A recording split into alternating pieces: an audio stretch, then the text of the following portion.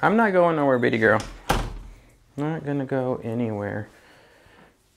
Hey everyone, welcome to the office. I have been dreading doing this for quite some time, but it definitely needs to get done. So what I'm gonna do is just set y'all down right here. Let's see if we're gonna get a good shot. Oh yeah, I should definitely be inside the shot right there. Got y'all on wide angle lens. So what we have going on is the channel has received quite a few things and it's time to clean up because there's really not much space on my desk, on any of the desks that we have in here. So that's what we're gonna do today.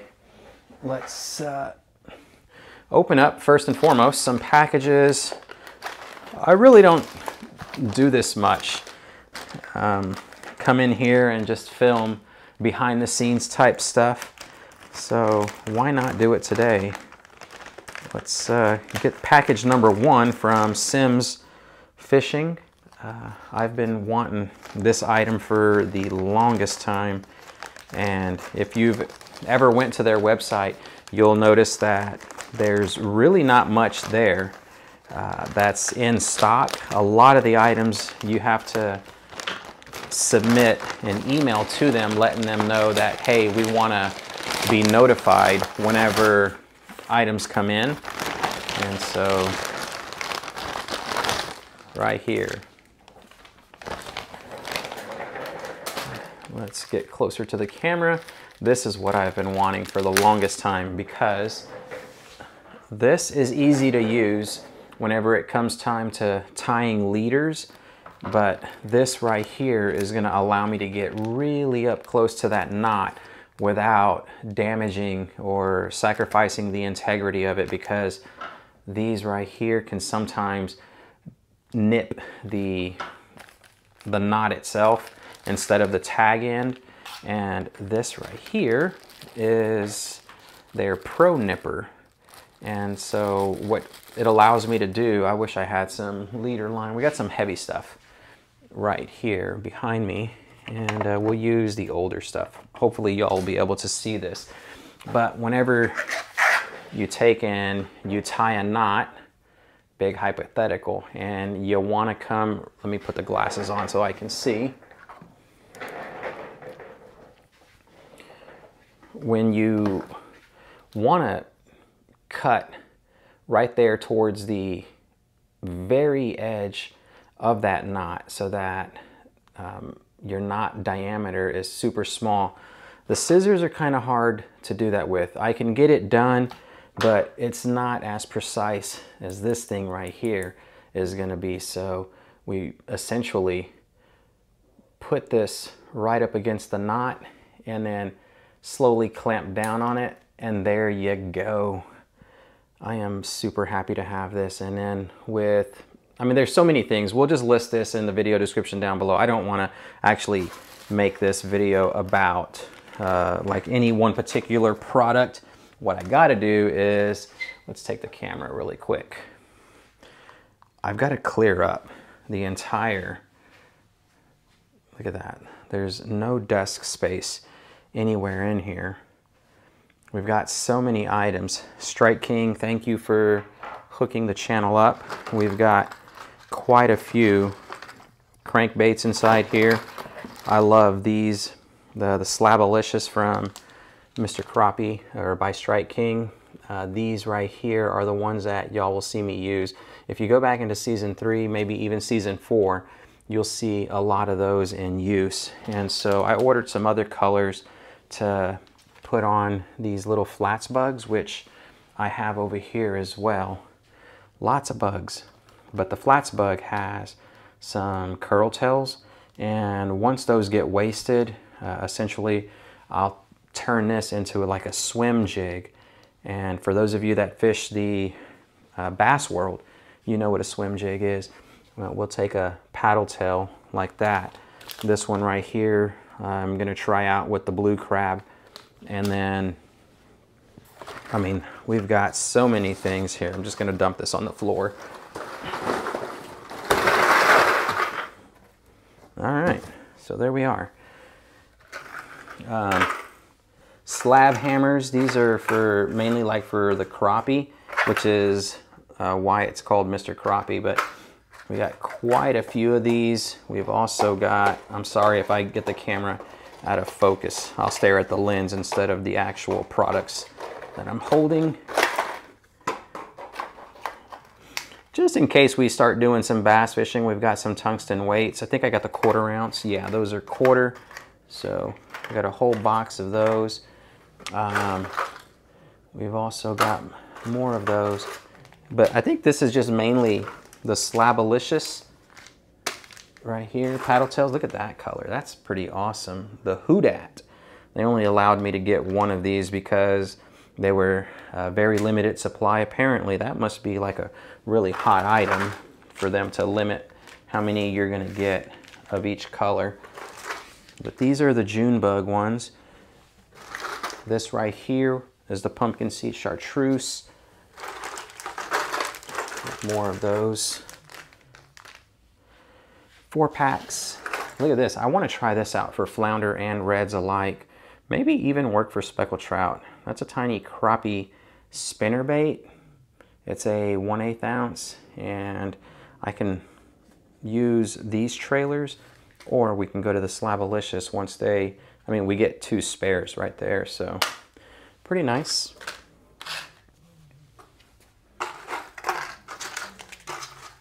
Here we are with some more. So we got 4 of those.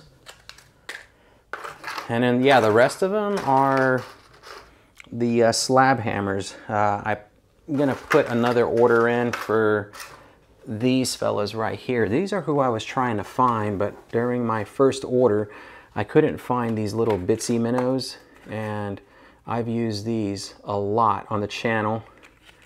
So we're gonna stock up on various colors for those guys right there. What I should have did was, I don't think I have any more of these. Yeah, I'm fresh out. So we'll have to go to the hardware store and purchase some more. We'll make some room. We've got a couple of the KVD 2.5 wake baits right here. I have one tied on right here. I haven't really thrown it much. And this is a cranking rod from Old 18 Outfitters, the Ballistic. It's a medium, and it's like a combination of graphite and glass, I want to say, is what the master builder told me, Jake over at Old 18. I've used them a couple of times. You can see what we got, Mirrodine right there, and then the wake bait from Strike King. So that's gonna be one of the ones that I will use with the bigger variety that we got over here. Yeah, I guess some bass fishing is in order, possibly in the near future, until we start doing that.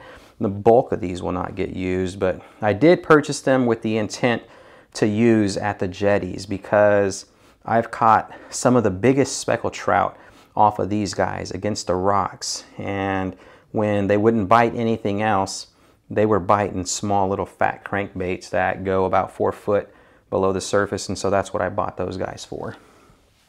We've also got these for bass jigs, 1 ounce tungsten and then 1.5 ounce tungsten. So yeah, so we got that right there. What else did we get from Simms? We're gonna try out their cooling boxer here in Texas. It's hot, it's very humid. We're gonna see if these actually work. Let y'all see my chones. But yeah, we got that. And then the rest of it is just tools that and lures that we have used, but they need to get put up. Got quite a bit of stuff.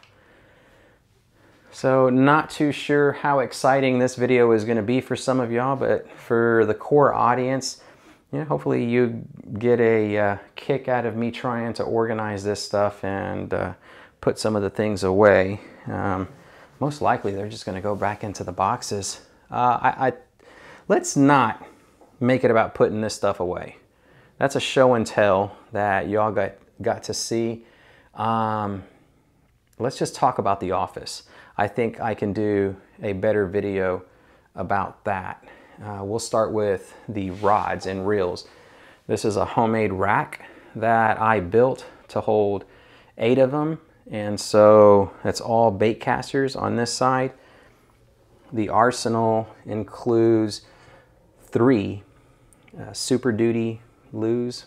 Those are 300 series Super Duties, and we have 2 Traverse rods right over here. That's a Magnum Heavy. That's the medium heavy. Actually, yeah, medium heavy, Magnum Heavy. There's one in between the size, but I didn't get that one. That's the extra heavy. We have a medium heavy suppressor right there. Then we step down to the cranking rods, which we've got a Lose Pro TI on that one, and that's also a medium. This is a medium. We just talked about that one. The reel that we have is the Lose, what is it called? Man, I'm drawing a blank. Okay, so what is this one called again? The Hyper Mag. I knew it was magnesium, but there's been a lot of chatter out there saying that you're not supposed to use magnesium frames in salt water. Man, this thing has been used for 2 years and it's still clicking, or it's still ticking. We've got over here, y'all are very familiar with these buoyancy rods and the Lose custom lights. I absolutely love these. I was a Shimano bait caster dude for the longest time, but when you come over here, you can see a lot of the Shimanos that do not get used anymore. We started off with the original Corrado 200, that's the Bantam, and then that's a Lose right there, custom light. We've got the Calcutta Conquest right there, another Conquest. The just regular old school Calcutta 250, that's a 200B. And then, yeah, those are a lot of the stuff, but these right here, I absolutely love them. Nothing fancy about it, it's just a very lightweight reel. That's also the custom light. That's on the old 18 Ascent rod right there. And that's the extent of our bait casters. We come over here to this side. These are all, for the most part, spinning reels. Christian, my son, is trying to like jumpstart his channel again, so that's his setup right there. He's not using any of my sponsored gear, so he's got a Daiwa that he purchased with his own money, and then that's the Lose SLX. I think that's the DC. I haven't heard the hum from it whenever he's been casting, but yeah, that's a SLX DC. That's a great reel. I prefer that over the Corrado. But over here, we have the Travala S jigging rod, and then the Shimano Stella 4000. That's one of the big setups that when we go offshore or to the jetties or anything where I'm just going to drop straight down with live bait or jigging lures. That's what we use. And then right over here, 2 500 series spinning reels. We've got the old 18 Outfitters Buoyancy ultralights. This one is a light power buoyancy, and I'm going to get a 1000 series spinning reel. I'm not too sure which one. We're still on the market for that. And then this is the suppressor. That's a medium light. I was waiting for a medium light buoyancy, but we took this one instead because that's what old 18 had at the time. And then this fella is going to get replaced as well. We have a 3000 series spinning reel. I usually use these with popping corks, or when we go to the jetty, it's the slip cork rig setup. So that's this one right here. That's a medium. And yeah, so that's the spinning side. Again, it's a DIY rod rack. Just took some red oak from the hardware store and used a hole saw and just drilled out all of that right there. Jigsaw to cut these, and we've got 8 rods on each side. Over here is the bench. As you all saw, we've got some spinning reels over here that are no longer in use, and then a couple of cameras, a few things. This is the glory board right there. Some of the items that get used almost on a daily when we go out there. Now, actually, you know what? That's a lie, because These have not been used. I haven't been bass fishing in a while, but that gets used a lot. That, the shrimp lures, these jig heads are what I'm using now. I used to use these a lot. However, I haven't used them in quite some time. And then bass stuff. Over here, the bread and butter, y'all. Clickbait shrimp, killed it last video. This exact one right here, the gotcha pattern. And then we got the hothead bug in various colors back there. The flats bug, absolutely love this one. There's one of my choice colors, the blue crab. Also love the black and gold in that. The curltail redfish jig. Waiting for this thing to spring to life. Usually late summer, fall time frame, this is gonna be a money maker. Trout thumper for wintertime fishing. And then the clickbait minnow, you can probably get away with using one of the smaller varieties because of all the glass minnows that are out there. I would recommend something like a natural color, maybe even the white. But all of that stuff gets used. Got the fishing line that we normally use, and it's mainly going to be 5 pound for the ultralight spinning reels, 10 pound braid on everything else, with exception to a couple of the Super Duties have some 20 and 30 pound braid, and then the Shimano Stella over here definitely has 30 pound braid right there. The Banfords, I think they got 10 pound braid, like 300 yards of 10 pound braid. All the camera gear gets all rested over here. You got the action hat up close and personal, what I film with and everything. I mean, this guy has seen better days. Look at that, very crusty, super salty. That is a Rode lav mic, Hero 9, and then that's the action hat DIY kit. Here, I already said the Hero 9. Let's see. There's the inside of it, what it looks like and how it mounts. And this little fella is responsible for cutting down that wind noise. And in order to juice that fella up, this is the media mod that clips onto that, and it allows us to plug the mic in, which is down there. But in order to juice that fella, we got our battery box over here, and quite a bit of batteries. This is to replace the pliers that we just lost, so I got to put another order into Amazon to restock on those. But all of our batteries are right here. We've got 6 Hero 9 batteries and then 3 Sony batteries for the big camera. When we do B-roll, this is what we reach out there and touch them with. We also have the DJI Mavic Air drone. So if it's not too windy and I have some time, we'll launch this fella up in the air. Normally I don't try to do it inside the kayak because my finger, I mean, it took a shellacking right here, the middle finger. That thing got me really good, ripped the skin off and everything. That was me trying to catch this in midair, and so I refused to do that again. But yeah, Sony G Master lens, the A7 III camera does a phenomenal job at steadying the shots, shooting super slow motion, and we can reach out there and touch the wildlife. Over here we have the Rode video, what is it, the wireless Go-To mics. So we got 2 mics. That's what me and the wife will use whenever we're doing our filming for the cook video, so both y'all can hear both of us talk. And then when I'm out there fishing, I'm actually using one of these right now. It's the same thing that we have on our hat cam setup. It's the lav mic from Rode. They do phenomenal jobs. This is the power bank that I use to power our second camera angle from behind the seat on the kayak. That's a nice camera boom, and I put some duct tape on it to fit inside the rod holder of my crate.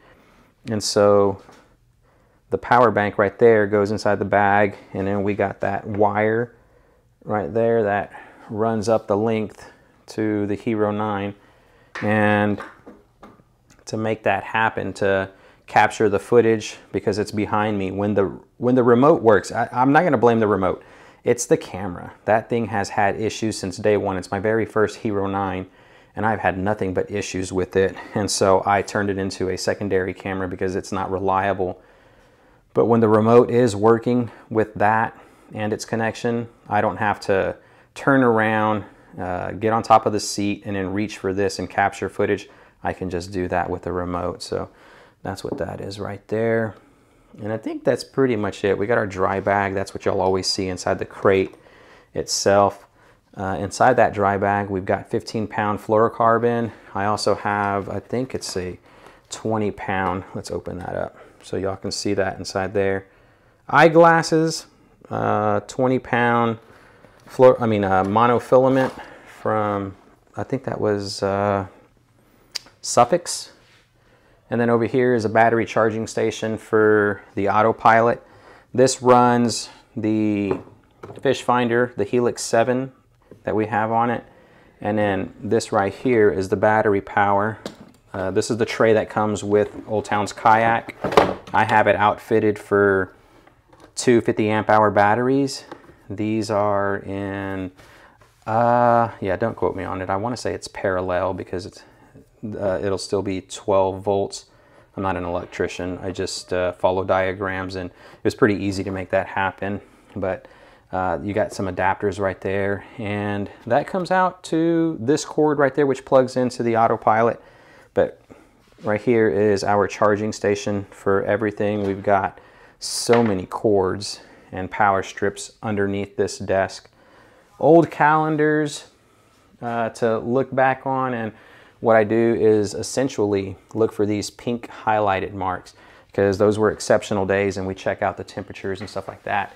On the actual tackle wall, there's things that I come over here. This is like a surplus, and then just items that I just don't use anymore, or we'll pull them ever so often.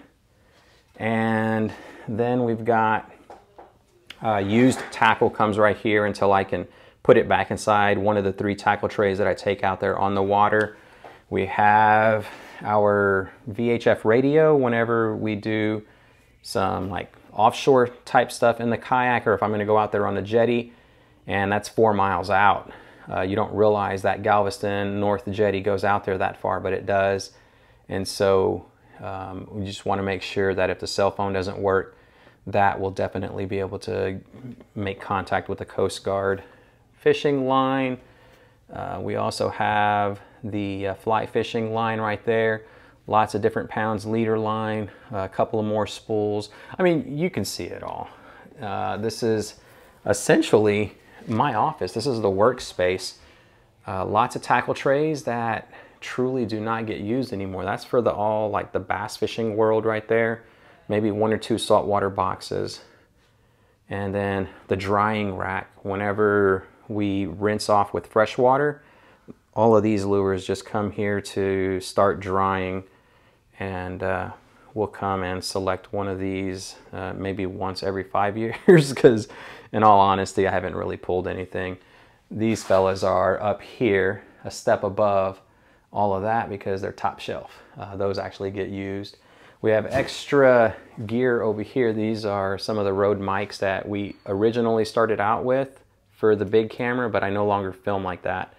I don't like the inability of having video stabilization. So like right now I'm filming with the iPhone because it has stabilization. Here's another one of the lenses that I used to use. I mean, I would use this if I'm gonna go vlog, like let's just say iCast, a fishing show, something like that. This is my primary lens right there.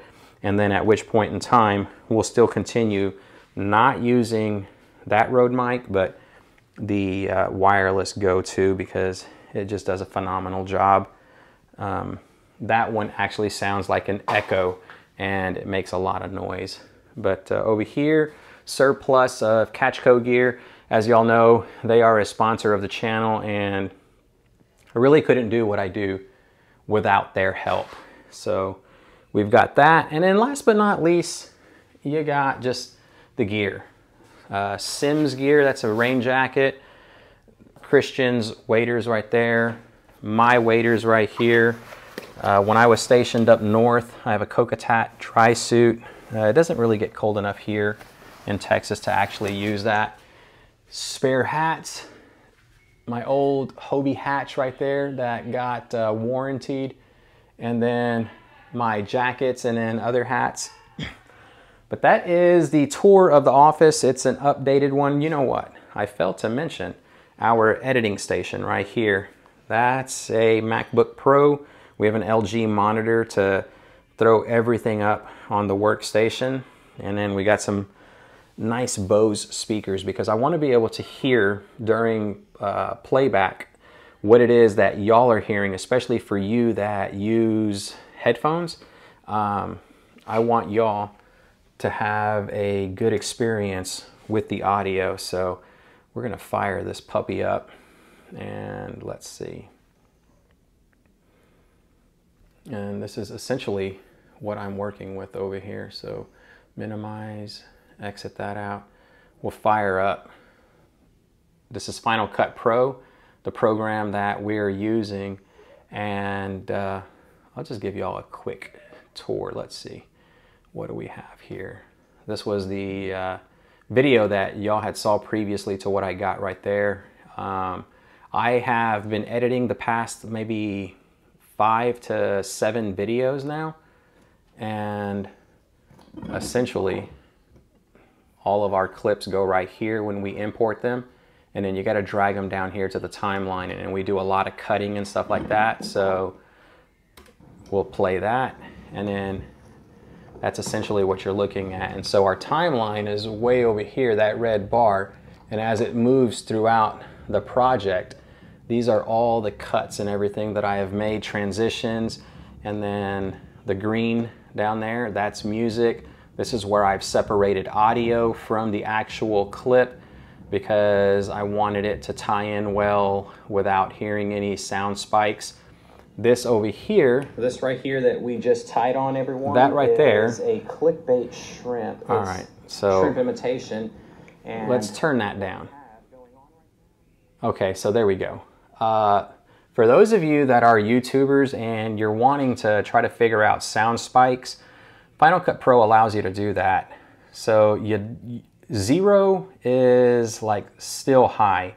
So if your left and right channels go over 0, it will start to turn red. And then you can see the audio files right here. Anything that goes over and turns red, that's yellow, so you're still good. What I try to do is aim for -4 decibels, -6 to -4. That'll be a comfortable listening tone. When it starts to go over, that's whenever your ears are gonna start to hurt and you're gonna hear crackling and stuff like that. So I always pay attention to that. And then the other thing is keeping the lens clean to the camera. It's very tough to do whenever you're out there, but we have these right here. You buy them in bulk. It costs quite a bit of money to do this, but it's a necessary evil to spend all this extra money to make sure that you clean these lenses. And then once that lens is clean, this is the only one that I care about because that's what's actually filming. That is just an LED so you can see yourself. I rarely ever use that, but when we're on the water and I do a battery swap, it always gets cleaned with this camera cloth or the lens cloth. And then I have, this is a spare vest right here from Old Town, the lure angler, that's what I use. But I have another lens cloth inside this, what do you call it, pocket. My phone goes in here, pliers, they go right there. Attached to this little ring right there is the little red thing that y'all see, and that red thing is this right over here. You see that whistle behind there?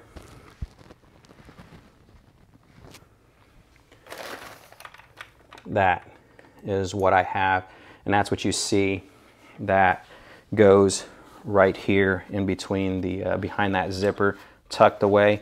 Pretty nice PFD right there. And that right there, how long has this video been going? Oh my gosh, that's a long time. I seriously doubt that anybody will make it to the end of this video, but if you did make it to the end, I want you to do me a favor. Drop a comment down in the description, not in the description, in the comment section, and just tell me something about the office. And what I'm gonna do is give away one of these mystery tackle boxes. We have quite a bit of stuff, but this right here is a token of my appreciation, because if you've made it this far, I consider you one of my core subscribers. Or you may not even be subscribed. You can probably just be a viewer of the channel who has yet to subscribe for whatever reason. It doesn't matter to me. I'm just happy that you watched the video, and we're gonna ship this out to one of you. So we'll let the video play for maybe 2 days, and then I will announce the winner. I'll make a comment to you that you won. And one of the things that I want to make sure that y'all understand, I'm never going to tell you to, here, let's pause this right here, and we're going to go to YouTube. Let's see. So here we are. When you see my channel, or whenever I make a comment to one of y'all, let's go to one of the comments. Okay, so here we go. When I make a comment, it's gonna have the logo right there, and it's gonna say MDLR Fishing, not somebody's phone number and telling you to text me. I would never, I mean, my comment will only have MDLR Fishing and my logo. Okay, so that's how you know it's a legit, actual comment from me telling you that you've won something. So again, thank you for making it this far into the video. We're gonna do the mystery tackle box to one of y'all. I don't use them, and I don't push those for my own reasons, but it's just, I mean, Catchco supports us, and as a token of my appreciation to each and every one of you for watching, let's just give that away and thank Catchco and Mystery Tackle Box for the support that they give me, and me thanking you for the support that you give me. So I'm rambling now. Let's just end this one. Thanks for watching, and until next time, tight lines, y'all.